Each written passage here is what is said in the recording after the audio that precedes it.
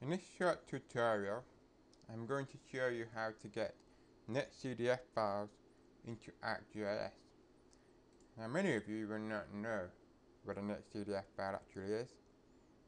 It's basically used mostly by oceanographers to package together geospatial information which may have extra dimensions like time slices or different depth levels or multiple variables. A highly compressed format. If you try and open it in Notepad, it looks like this. It doesn't seem to contain any data at all. Highly compressed binary format that you need a special program to open. So what I'll show you is how can we look at the data to see what we've got. And the answer is we use a small program called Panoply, which is available from NASA. And I've just opened the program. It instantaneously starts with an open file dialog, and I just select the layer that we're interested in, click open, and you see it brings up a datasets browser window. And our particular layer is just represented by the folder icon. And if you look just to the right, you see that file name, know where it is, different latitude and longitude dimensions. But we've also got several variables which we can then use to try and query and understand what our file contains.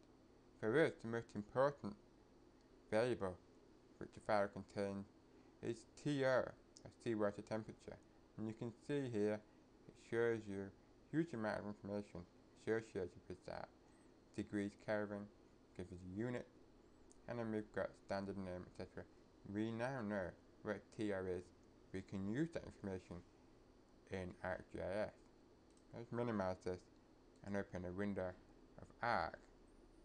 So we've got standard ArcGIS 10 installed here, and all I'm going to do is just drag our layer from Windows Explorer into the table of contents in Arc.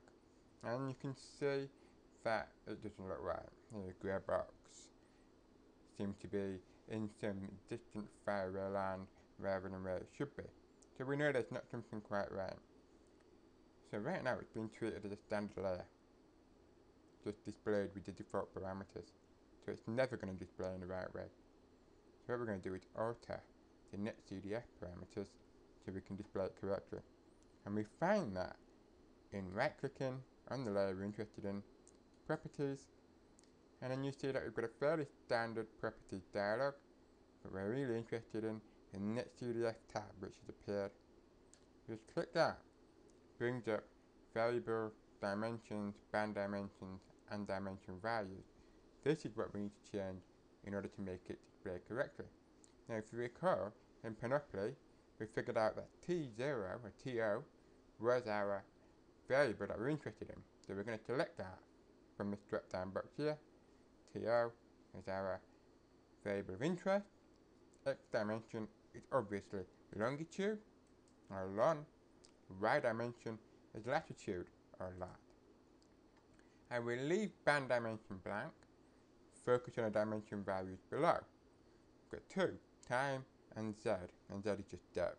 And if we click the little drop down box on the other side, we see that there's only a single depth level in this particular output, which is just surface waters for the English channel. And the time, we click that, we've got 11 time slices, which may represent years or months. We'll start with T0 or time 0. We'll click OK. What we first notice is that our grey box has now disappeared, so it's been moved to a different spatial location. I'm going to right click on this and click zoom to layer, and you see now we've got something which looks like it may actually contain data, but it's black. That's because we've got to calculate statistics, get these legend values changed. Right click again on our layer, go to properties, symbology, and I'm going to force it to recalculate the histogram. We do that by just clicking custom in the stretch parameters, clicking yes, and now you can see that we've now actually got some real numbers in here. Click OK, and our layer is now turned into a grey colour matching the legend colour scale. So that's for time 0. So I'm just going to change the name to T0 for this. I'm going to copy and paste this by right clicking, very simple. I'm going to change this to T11 now, just changing the name so I know what I'm doing. So it's good to make sure that you know exactly what your information is. Right click on it, properties, asks us if you want to compute histogram, just click yes to make it go away. And then NetCDF, I'm just going to change time to time 11. Click OK. It's black again, which basically means, as you can see, we've got to recalculate that histogram by going all the way through symbology. I'm just going to force it to do it, and there we go. We now have T11, slightly different parameters in our legend, and you can see just how different that layer is, which means that I'm quite confident with what we've got there. That is how to get NetCDF data into ArcGIS. Will pretty much work for any NetCDF file that you've got.